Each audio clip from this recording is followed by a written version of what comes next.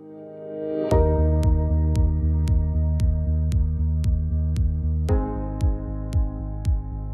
10th issue that non-coverage lawyers should be aware of in insurance law is privilege.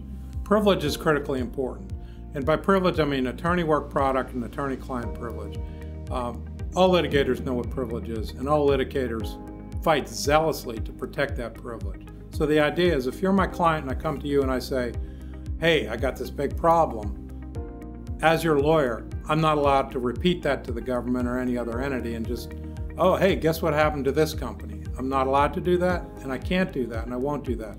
That's called attorney-client privilege. Communication between us is privilege.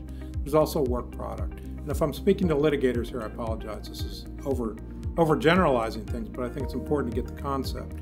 So there's work product, which means, hey, we're thinking about a lawsuit, and the lawyers go up and work some strategy for that lawsuit, and it might be spreadsheets, it might be memos, that's work product. That's privilege too. Nobody has a right to that.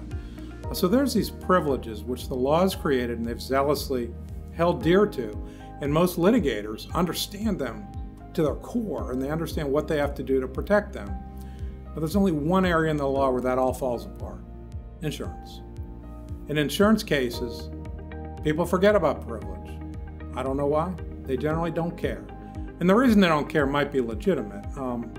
Early on when a case comes up, you don't know how nasty it's going to get. You're not sure if it's going to end up in a claim. All these legitimate reasons to not be completely on your guard, but we'd like to encourage folks to be on their guard. The privilege issues usually relate to insurance brokers.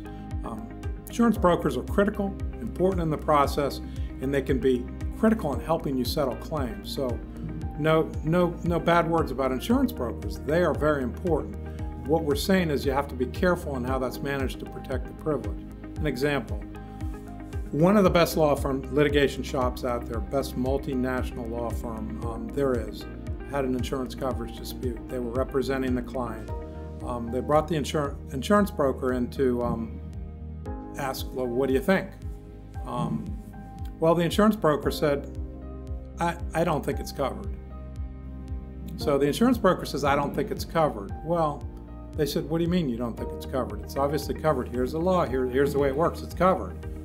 And the insurance broker said, no, I heard from the insurance company it's not covered. I don't think it's covered.